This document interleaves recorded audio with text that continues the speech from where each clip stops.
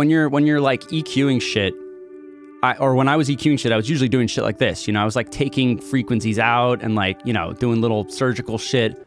And then I started to realize like I'm leaving all of this information. And I think that like that's what contributes to muddiness. So like nowadays, instead of, you know, doing something like if this frequency, let's see, just for example's sake. Oh man, that's so harsh. Like instead of taking that out, like the majority of this sound, basically, this is all going to lead to practicing additive EQing instead of subtractive, which is boosting. So like, instead of me, you know, it's taking out like harsh frequencies, I'm going to lower the volume of the whole thing and then only use the frequencies that I need, which in this case is like mid-range, right? Like, which part of this sound are you really going to hear in this song right now?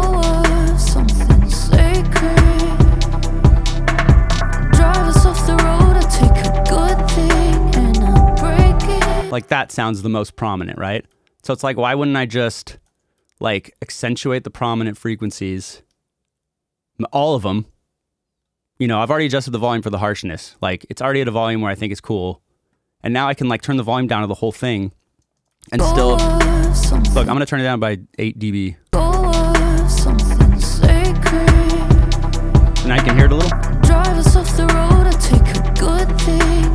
So basically, I've lowered the whole volume of the track by 8 dB, but I have boosted just the most prominent frequencies by 17 dB, right?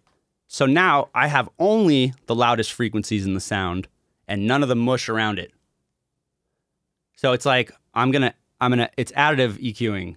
And it's kind of like I used to always say, never use an EQ as a volume knob, but that's wrong. So that's wrong.